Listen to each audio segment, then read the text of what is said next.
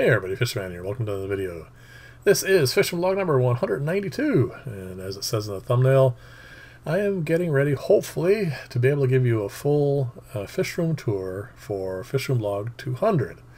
And one of the biggest hurdles for this is this back corner here. I don't do a whole lot of work back here, and these three aquariums, they're nice big aquariums. I mean, they're 20 gallons each of them.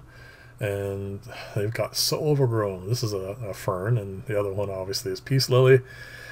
And well, it's been a few years. Actually, I have to look back at my fish room vlogs for starters, and see how long it's been exactly. But you can see it's overgrown. It's grown into and around all the airline tubings, and it's got to the point now that it blocks out all the light into the aquariums, and that's obviously not good. And also, as you can see here, and as I pull it out, now this is a fern. What it usually does is send rhizomes along the surface of whatever soil or material it's on, and that's, a few roots. But as you can see, it is adapted to the environment. It has sent down masses of roots into the aquarium, which has, well, basically plugged up the whole tank. And that is one of the things that I really don't like about immersed plants. They tend to send down so many roots. Any of you who have ever kept pothos or anything along those lines in your aquariums, or even peace lilies, they just tend to send out so much in the way of root mass that it interferes with the ability for the fish to get around and do the things that they want to do. And on my particular case, it also gets to the point where I don't even bother trying to record these three aquariums anymore, because, well, first off, they're so dark from all the shading they get, and secondly, it's just too much of an effort trying to get in there and get around all the plants.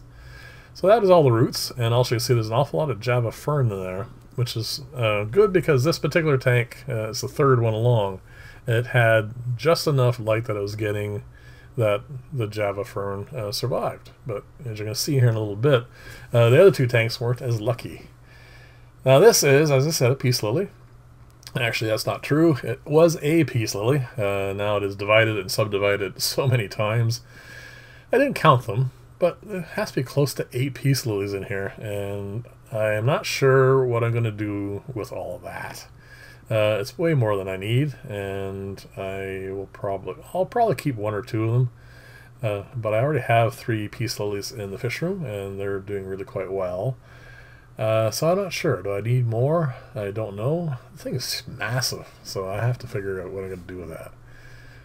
So this is what's left. These are high humidity planters in theory, but they were so shaded, like basically blocked out enough that they were dark, that the Java fern wouldn't grow in them, and that requires very little, if any, light really. And yeah, they are at a point now where they just need to be stripped out completely and cleaned and reset. And actually, both those tanks are going to get that treatment.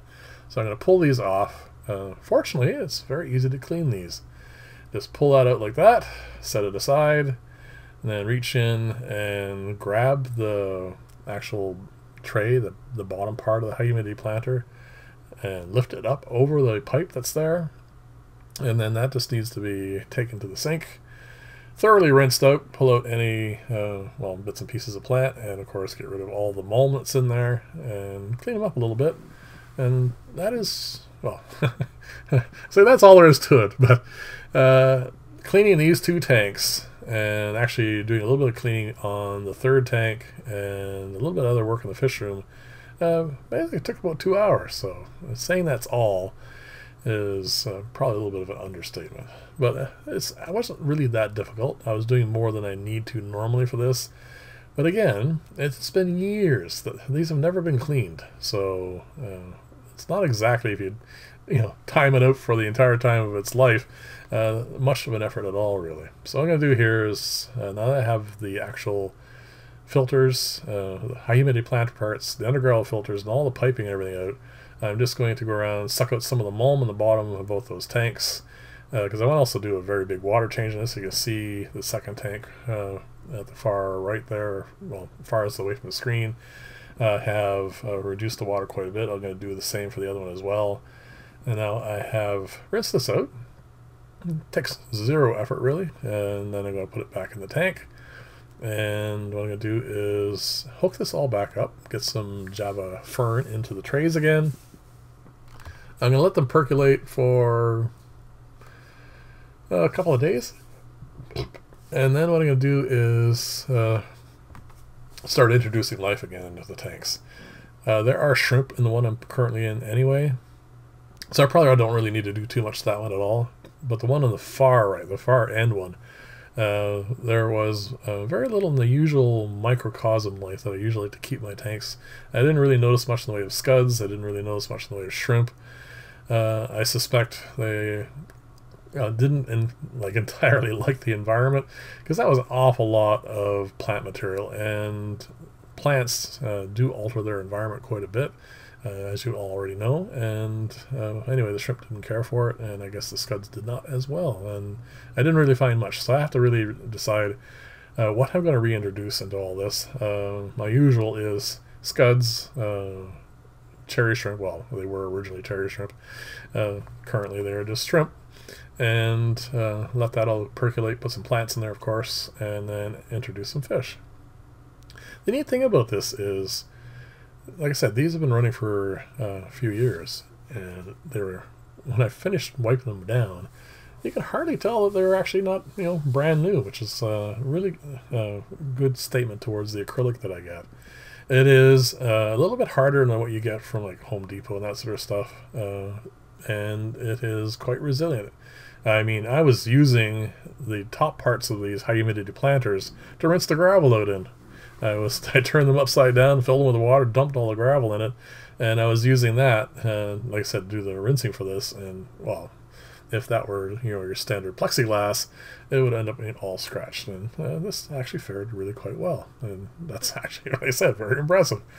So that one is now done. I'll do the other one off camera, and I'm going to show you what they look like in the end. Nice and clean again, which is nice. And there you go. These are all set.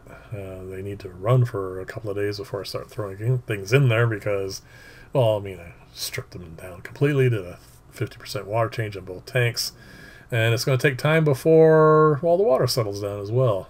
I will do an update on this next week for you.